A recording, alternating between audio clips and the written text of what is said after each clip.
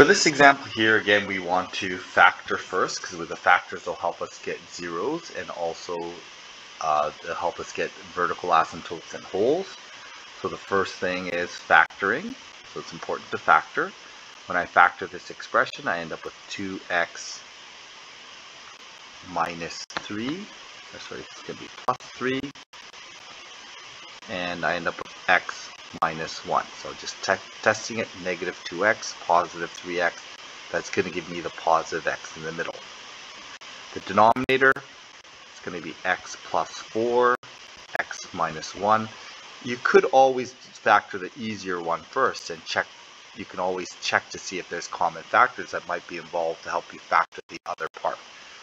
In this case here, we have something going on. We have our whole.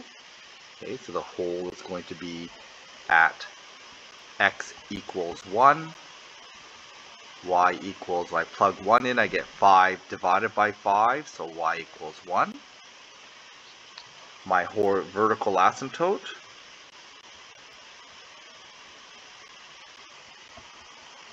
comes from the x equals negative 4 restriction. So I'm going to put that in there.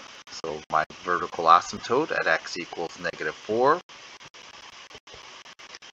And then my horizontal asymptote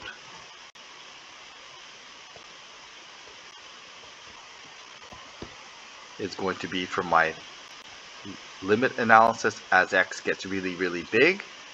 This ratio of 2x plus 3 over x plus 4, the plus 3 and plus 4 become insignificant. So ratio of 2x to x becomes 2. So it's going to look like this. So the limit of this ratio gets closer and closer to y equals 2. So there's my horizontal asymptote at y equals 2. Since now that I factored, and again factoring is a key here, now that I factored, I can find some coordinates. So I have zeros at x equals, well, this factor needs to be equal to 0, so it's going to be negative 3 over 2, always the opposite sign, back divided by front. And the y-intercept coordinate that I'm looking for is x equals 0, and plugging in 0, I end up with y equals 3 over 4. So I'm going to show that point, 3 over 4 here. I've got a 0 at negative 1.5 here. I have a whole at, it's like 1 and 1, so right up there. So my whole is going to be through that coordinate right there.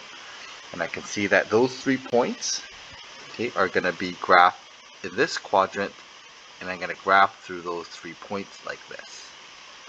Okay.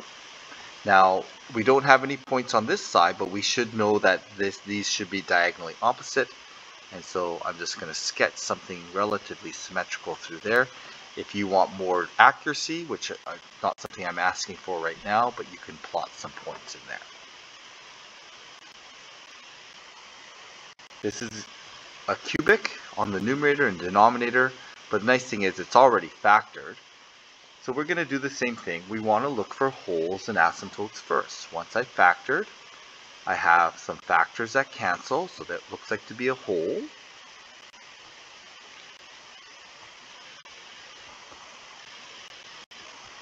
So as I plug negative 1 in here, I get negative 2. This one I'm going to have to do off to the side here. So I'm going to end up with negative 2 times 2 in the numerator. Negative 1 in here becomes negative 4 times positive 1. So I end up with negative 4 over negative 4. So that looks to be y equals 1. So at x equals negative 1, y equals negative 1. I have vertical asymptotes at x is 3 and negative 2. I'm going to draw my vertical asymptotes in. Okay, and again, these are the main parts of this function, are going to be the asymptotes. And then I need a horizontal asymptote. So the limit as x gets really, really big of f of x, when I look at this, the highest degree power is going to be 1x squared on the top, 1x squared on the bottom, so that I only need to worry about the biggest power terms. So 1x squared divided by 1x squared, as x gets really big, it has a limit of 1. So there's my horizontal asymptote. Now the one thing I want to make clear is we cannot cross vertical asymptotes. However, that is not the same with horizontal asymptotes, because vertical asymptotes are what we call local behavior, what's happening at that point. A horizontal asymptote is endpoint behavior. So it's only interested in how it's happening way out there and way out there.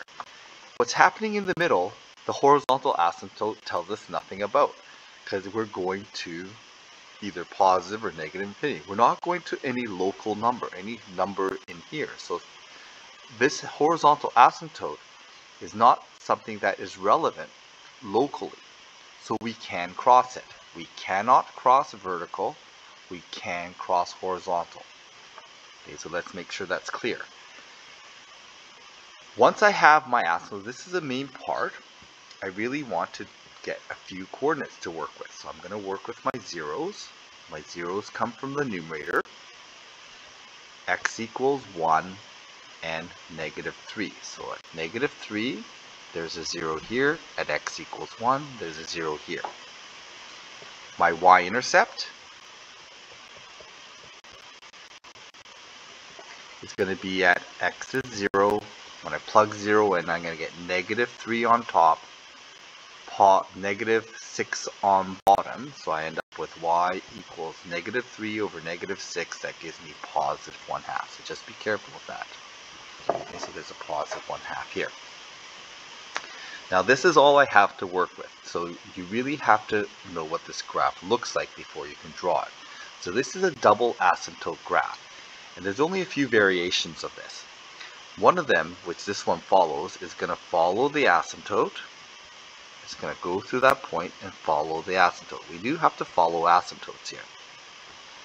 And when I cross the asymptote, we're normally going to flip. So if I'm pointing down, I'm going to point up. So it's going to come down through here. It's going to go through my y-intercept. It has to cross the 0. And notice that it's okay to cross this horizontal asymptote.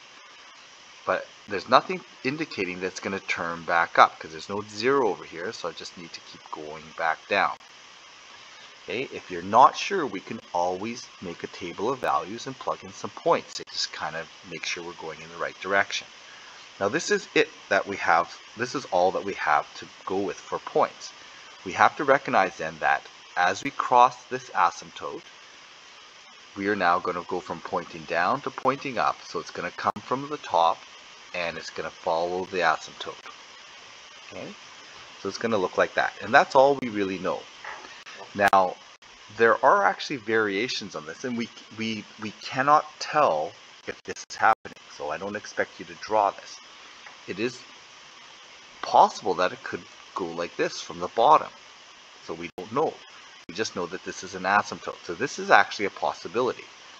Okay, so we're not gonna worry about those things. We're just gonna, for now, follow the asymptotes vertically and horizontally and try to go through the points. And really that's it. Later on, when we start learning some more math and calculus, we start determining all these more variations that can show up in these graphs.